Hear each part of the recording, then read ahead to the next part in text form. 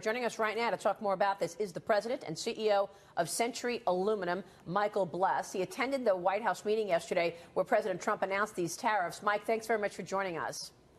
Thanks for having me, Maria. Great to be here. The impact on your company as a result of these tariffs?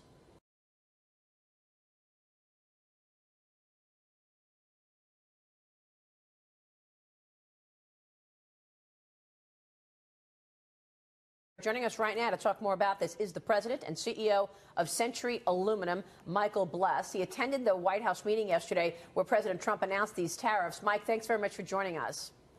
Thanks for having me, Maria. Great to be here. The impact on your company as a result of these tariffs?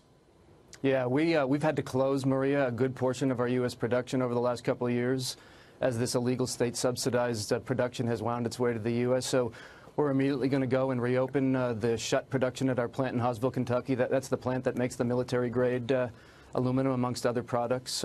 Hire back a couple hundred folks. We think we're one of the group that's going to be doing this. A couple of our peers in the industry will be doing the same. I'm going to invest $100 million in some new technology in that plant. So as far as we're concerned, as you might suspect, we think this action is a long time in coming, as we've seen the activity here by these state-supported actors over the last decade plus just absolutely plunder this industry. Are you expecting retaliation from international aluminum companies?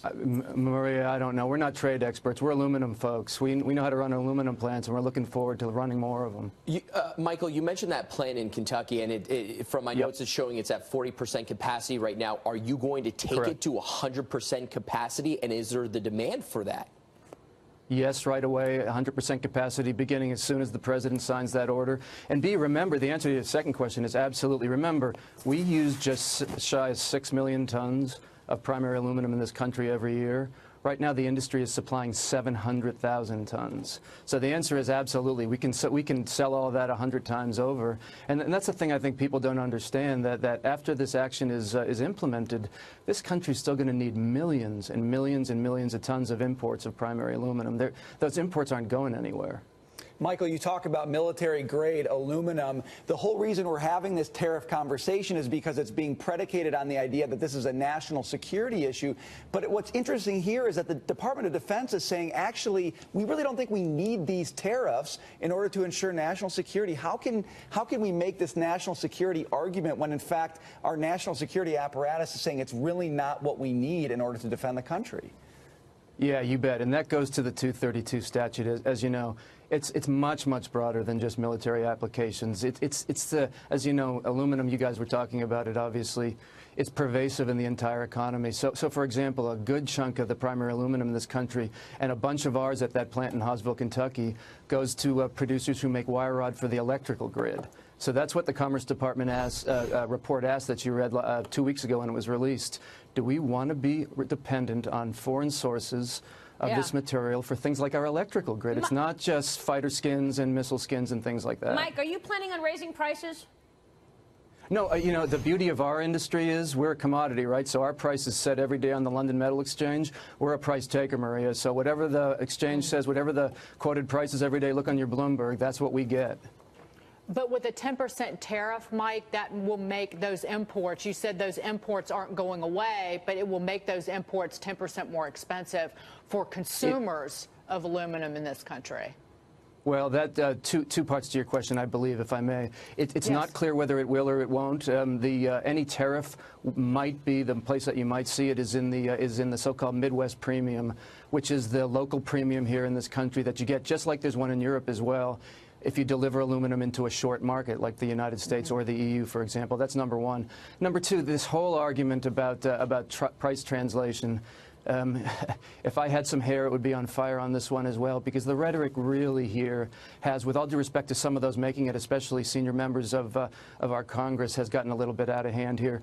The price of primary aluminum, guys, as you know, crashed 40% in 2015. That's why we had to close our capacity. Right. Did the price of that famous six-pack or the motor car crash by 40% of its aluminum content back 3 years ago?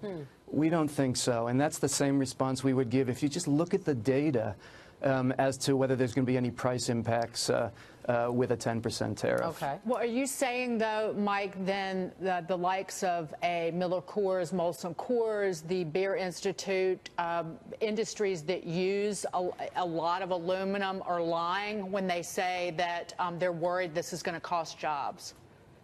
Do you really think, Professor Navarro gave some of the data, I can cite some more examples, but do we really think that the average consumer is going to consume less beer or less soda with the price of that six-pack? Worst case, if the entire tariff was translated into the final price, which, again, I'll go back to my example about what happened when the price of aluminum crashed. Yeah. But that penny and a half, do we really think that's going to cause demand destruction? I guess everybody has his or her own view, but it seems a little bit improbable to us. So then why is the journals... Go ahead. No, so they're lying. They're lying when they say that it's going to cost jobs. The actual consumers of your aluminum are not telling the truth. Everybody has to have his or her own view on that. All we can do is cite the data, guys. Why is the Journal this morning, the editorial board, calling this the biggest policy blunder of the Trump presidency? They say that tariffs will punish American workers, invite retaliation that will harm U.S. exports. I mean, they go through all the negatives around this, Mike. Why do you think that is?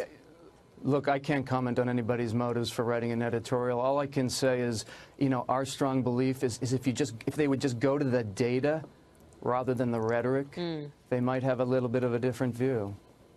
Well, how do you think this impacts the economy then? We don't have a view on the overall. Guys, we're not economists. We make aluminum. So how's it going to impact your company then? Oh, it'll impact our company quite positively. We're going to bring back this production. We've had to close this production because of the aluminum price, again, on that London Metal Exchange has been just absolutely trashed by the illegal state-subsidized aluminum from China and from others coming into this country. So we will bring back that production, hire those workers, invest in new technology. That's how it's going to help. These are communities in Western Kentucky that desperately need this economic support and the employment. So that's all we do. That's our job, is to run our business, and we can now do it confidently based on the fact that these market abuses aren't going to be allowed anymore, period. That's what we concentrate on. Well, you have to be mindful of this market's reaction to it, right? 400-point sell-off yesterday, 300-point sell-off today. Obviously, people are watching this and saying there's a big negative here. Yeah, again, we'll let others comment on financial markets. God knows that's not our expertise. Mike, thanks so much.